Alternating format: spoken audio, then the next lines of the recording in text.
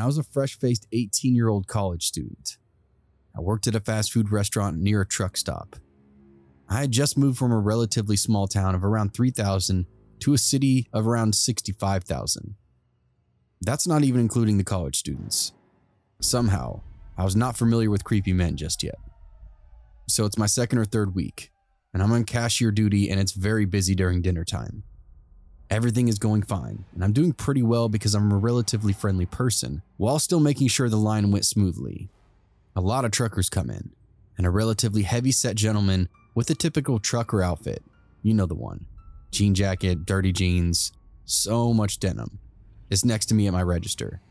I'd put his age around 45, and smells like the worst body odor ever.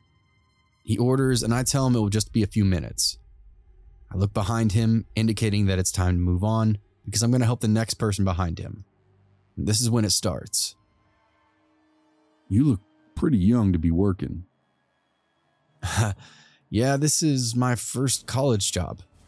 No way you're in college. You're just a baby. I spurred out some more awkward laughing and then addressed the person behind him. The man still didn't move. You look tired. Yeah, I've had a long day of classes. I'm tired too. Want to take a nap with me in my truck bed? Yeah, okay, moving on. I readdress the person behind him and even move a little to the side so the customer can see me. Luckily, his food comes up and then he disappears finally. It was a good thing too, because he was making me very uncomfortable. My manager, who saw the whole thing, started asking if I knew that guy and if he was bothering me. I told him that I didn't know him, but he's gone now, so it's not a big deal. I figured that would be that. Boy, was I wrong. We start the process to close up around 10 p.m., but we actually close at 11. I'm doing some light cleaning, and we get someone at the drive-thru. I have a headset, as well as my manager, and one other person does as well. So right now, it's just us three there for the night, because our store was famous for being understaffed. My manager took the order, and does the standard greeting. Then we heard that familiar voice of that trucker from earlier. What time is the cashier girl done? My manager turns to me, completely frozen and not sure what to say. My manager turned the headset off and asked again if I knew this guy. Tell him no. And then my manager immediately goes into attack mode. I'm sorry, sir. We have many females on register throughout the night, and I am not allowed to give out. The babyface girl. I know she's still in there. I told her I would give her a ride. I cannot give out that information. Tell her I'll be waiting. He then drove off. My manager immediately runs in the back and leaves me with the grill cook standing there, confused and scared.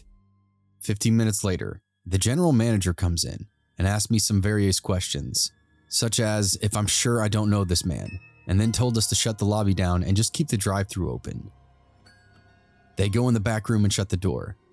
At around 10:45, the grill cook, who came up to talk to me as I was visibly shaken, noticed an unmarked police car sitting in our parking lot. At 10:55, my manager comes back out and tells us to just shut the store down. Finally, around 11:45, we're finished, and I grab my coat from the break room.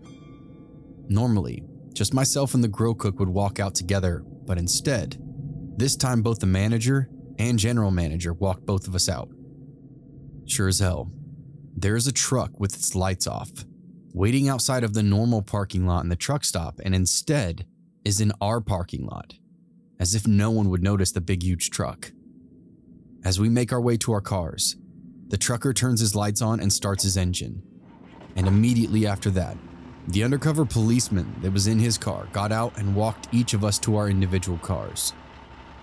That trucker must have seen the cop and the manager as well as the general manager and just immediately drove off. Although nothing happened, our policy on our store changed with the closers and how they could leave the store. Now we had to go in packs of threes and could not leave until everyone's cars were started and their lights were on. Again, nothing did happen this night, but I'm terrified to think about what would have happened had that policeman not been there, as well as my managers.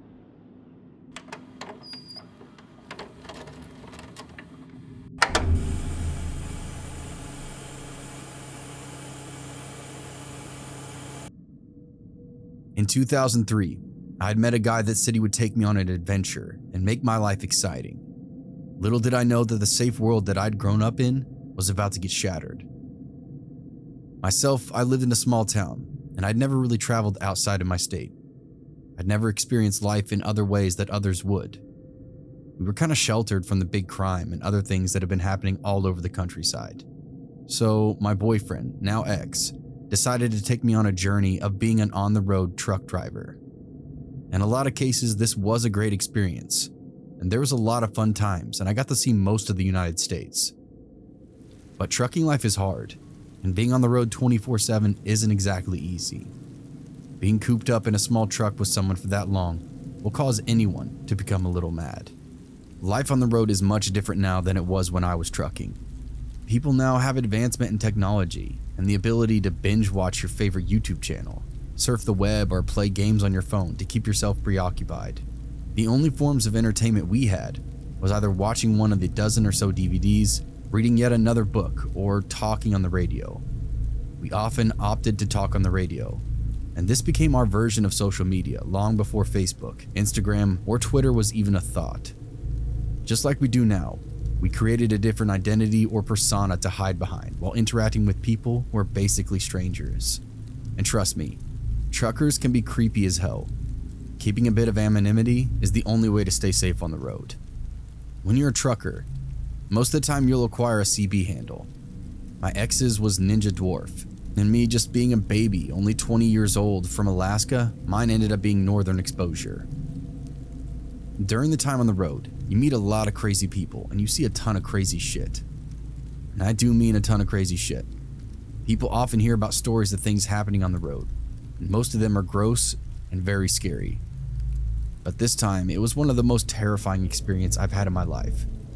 When it comes to strange and unusual events, my life is full of them. Have you ever gotten the heebie-jeebies from someone's voice? Like flat out scared to talk to someone? A voice that makes you think that the person on the other line is not all there? That was this guy. Something about him just made my skin crawl, and I've only heard his voice through the crackle of a CB radio. One day, the CB started to crackle and we heard a distant call. You could barely hear a voice through the static, but eventually he got close enough that we could hear him clearly. He must have been 50 miles or so behind us because it was still faint, but our CB radio was peaked and tweaked and could really reach out and touch someone. So we could hear him through the chatter of the CB. It's just so hard to explain, his voice. But the best way to describe it now would be like Heath Ledger talks as the Joker in the Batman movie. There's just something off about it, you know, and it gave me the chills. He simply said, Hey there, Purple Pete. which was the color of our truck. Where you headed? My ex hollered back that we were heading to Arkansas. The driver said he was going the same way and asked if he could tag along with us, and then introduced himself as Maniac. We would run from one coast to the other and then back again. The guy always seemed to be running the same route as us, but we had never actually physically seen his truck. He described it as a 378 long-nosed Peterbilt. It was black and had a brow and cattle guard. According to him, he ran dry box from California to Florida, which explained why he always seemed to be either coming or going on the I-10. One week, we were running from Florida back to Louisiana. We caught up with him on his back trip from Redmond, Washington to Baton Rouge, Louisiana. He told us that he would meet up with us in Nevada when we did our trip back, because by that time, we would have run out of hours and need to take a rest. We said sure, even though I totally didn't want to meet this guy in person. But my ex had become friends with him, so we gave him an ETA on when we would be back in the area, and what truck stop we would be at, and told him we would meet up for a meal. This was really before the idea of having a cell phone for anything other than emergencies, so it wasn't like we could just call him when we were going to be in the area. Anyways, he agreed and we parted ways. My ex continued talking to him until the radios would no longer reach. We had finished our load and were heading back to Las Vegas to the truck stop we'd agreed upon, and then waited. Las Vegas is a shady place for truckers in general. Lots of crime and bad stuff happens, so we waited inside the truck. Finally, we got bored and ventured into the truck stop for a bit. We continued to wait, and eventually killed enough time to where we could take another load, so we headed back out, never actually meeting up with him in Nevada. but a few months later, we ran into him in Oklahoma. We had heard some chatter on the radio about these lot lizards getting brutally murdered at truck stops all over, in Texas, Oklahoma, Arkansas, Mississippi, Louisiana, and Tennessee. I chalked it up to drama on the radio. After all, we had quite literally nothing better to do than to make up truck driver stories. We kept hearing about it over and over, and once even brought it up to Maniac. He just laughed and said it must be one real sick doing it. It must be just a story, because if it was true, they would have caught him already. I bet he's even left fingerprints or semen at the crime. With as bloody and messy as it was, I bet he wants to get caught. It seemed like a weird thing to say, but also, he was a very weird guy, so that was totally in character for him. Maniac went his way, and we went ours. And after a while, I forgot about that weird comment. Fast forward to a few weeks later when we were in Mississippi. We heard a familiar voice on the radio. We had taken a long weekend because it was Labor Day, and most companies were okay with drivers taking an extra day off. Our plan was to make it to this lake out in the middle of nowhere, and we were going to drop off our trailer and head out bobtail. So we chatted, and he said he was heading to Tennessee, and that he would be heading out next morning. And so, cutting our much-needed break short, and bypassing the weekend at the lake, my ex decided to run with him so that there was someone to talk to. We had gotten into an argument earlier, so I wasn't really talking to him at the moment, but he absolutely hated the silent treatment. Our load was to deliver in North Carolina in a few days, and being a few hours ahead of the deadline just meant that we would be at the top of the line to pick up our load back. Win-win.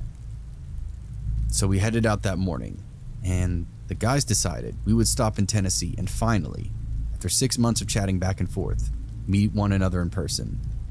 We weren't afraid to meet up with him, but I was still very on edge. Now, I was no slouch. I grew up with 15 boys in a house that was a known fighter. My ex was a pretty big dude, standing 6'3" and about 280. So in theory, we could take him if we need to. The only way he'd get the best of us was if he had a weapon, which back then was highly illegal to have in the trucks. And if you were caught by Dot, it was jail time, no questions asked. With our company, we had a very specific fuel stations that we could use to top off. Maniac was an owner-operator, so he could go anywhere. He said that he already stopped to get fuel and took a shower, but he would drop his trailer off and meet us at a Flying J petrol station. It was down the road from where he was, which I believe was a Love's fuel station. So we get ready to fuel up, we both showered, and got a booth at the restaurant. We waited about 45 minutes before ordering some food, and again, waited and waited. No one ever showed up, and again there was no way to contact him. My ex personally was not a patient man, so we ate our food and then headed back to our truck. I remember it being dark and humid. It was probably 10 p.m. or so. There wasn't much for noise in this truck stop, which was kind of unnerving. A quiet truck stop is a creepy truck stop. We walked across the fuel island to be greeted to a shit ton of flashing lights. It's not uncommon for either lizards to get busted or drivers to get involved in shit they're not supposed to. So in the moment, we really didn't think much of it. Cops and a truck stop go hand in hand. But this was more than your typical truck stop shenanigan. We passed 12 trucks or so. It was one of the bigger Flying J's, so it could probably fit about 80 trucks and trailers if you went all the way back to the dirt. And then you could Tetris a dozen or so trucks in the lot dirt that happened to be where our truck was. Now, I'm a curvy girl. I'm not fat, but I don't look like I belong in a truck stop. I was used to drivers looking at me all creepy like. I always got taunted and harassed for being a lot lizard, even though I was a driver. In fact, there are some truck stops that are not safe to walk in alone. I was walking with my ex and we weren't holding hands or anything, but it was obvious that I was with him. We walked down the row and saw a bobtail truck parked in a full parking spot. I thought it was weird that he was in a truck space with no trailer. Typically, bobtail trucks will park at the end of a run and leave the big spaces for trucks with trailers because that was again another unspoken rule. We moved by that truck. It was a dark truck, maybe a dark black or blue, with a cattle guard and a brow. Don't remember seeing what type of truck it was, other than that it was menacing just sitting there in the dark. The old school trucker code was, if you were looking for company, the driver would park and leave his reading red lights on to tell the lot lizard that the driver was looking for entertainment. The guy was sitting in the passenger seat, He had the red reading light on, so I could see his face. It was a little distorted, but he definitely gave me the creepiest smile, and then quickly shut his blinds. We were about 6 trucks down from that bobtail. I could see his truck from ours, and I remember looking back and seeing that red light still illuminating the porthole window in the passenger door, and a small slit down the curtain showed a dark spot. He was still watching us. Even with as warm as it was, chills shot up my spine and I got a very uneasy feeling. My gut wrenched with a sudden feeling of dread. We finally got back to our truck and turned on the CB for our night entertainment and to see if we could radio Maniac to see what the deal was. The chatter was all about police, the ambulance and fire trucks, as well as Dot. All the commotion was basically across from us, but 2 rows up. People were saying that there was a dead lot lizard, and that it was really bad, like gnarly bad. One driver started to explain it, but then was told that he had to keep his mouth shut by a police officer. Being the nosy people that we were, my ex and I jumped out of the truck to go investigate. We dodged in and out of the trucks and managed to wiggle our way up to the scene. I'm sure you've heard the phrase, some things cannot be unseen.